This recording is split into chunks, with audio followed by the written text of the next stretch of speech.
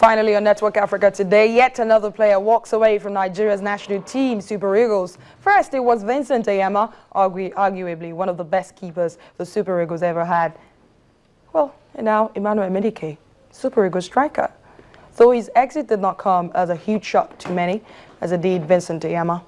Emenike has scored 9 goals in about 37 appearances for the national team. Emenike quit on social media with a goodbye message that reads, in brief, no more Eagles career after 5 years. I am happy to announce that I have put full stop to my national team career for the sake of national peace. Yemi Adebayo joins me now in the studio. For the sake of national peace. That sounds like a familiar statement. Vincent Ayama, sort of like drew the same, same word. Same words. What's going on? I don't understand. First, I must say it's really sad.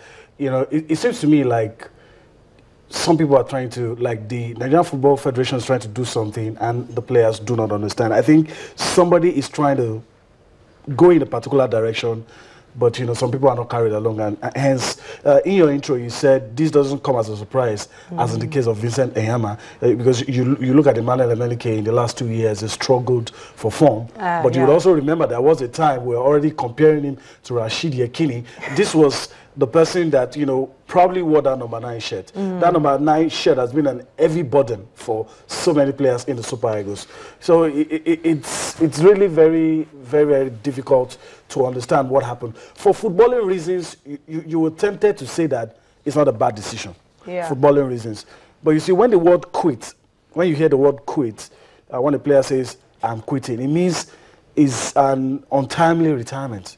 Because when players that have served the country like Emenike has done, when they retire, like what we did for Kanu 2011, you get a testimonial. Everybody comes and you bow out graciously. Retirement is different from quitting, obviously. Well, yeah, in the context of what we are discussing now. Okay. So, he's stepping aside, not necessarily because he's still not playing football, but because, there are issues that are not necessarily on the football pitch. Why do you think he took that decision quickly?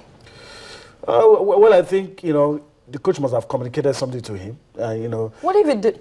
I'm just saying. Okay. What if the coach didn't say anything to him? That's why I said that a lot of issues are not clear. Right. And that's why I say on the surface, this is not exactly, and I like the way you put a piece of work. It's not exactly like the Ayama situation. In the Ayama situation, this is the best goalkeeper we have. No 2 ways about it. In this case, if you have a striker who is not scoring. Yeah, but so, even at that, But the issues surrounding the way he has, stepped off the scene is what worries us. But like I said, for footballing reasons, you may say no. But even if you want a player to leave, there are ways you should communicate. And I think the NFF, so that other senior players do not start walking away, because that's fear now. He has done this. Who knows? It might be Onazi, it might be Mikel, it might be Ahmed Musa, but hopefully it won't get to that. Yemi Adebayo there for us. Thank you so much for sharing your thoughts. It was a pleasure. Finally, on Network Africa, remember we have been asking you a few questions. We will bring you the feedback hopefully tomorrow. But first, let's take this question again.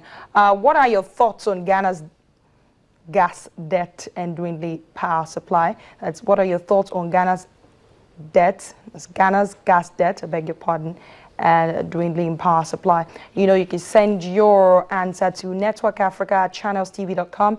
Go on Twitter right now and tweet at me at Adebayo and also at NetAfricaCTV. Thank you so much. What are your thoughts on Ghana's gas debt and dwindling power supply? That's Network Africa today. Thank you so much for watching. I am Adebayo and I'll see you tomorrow.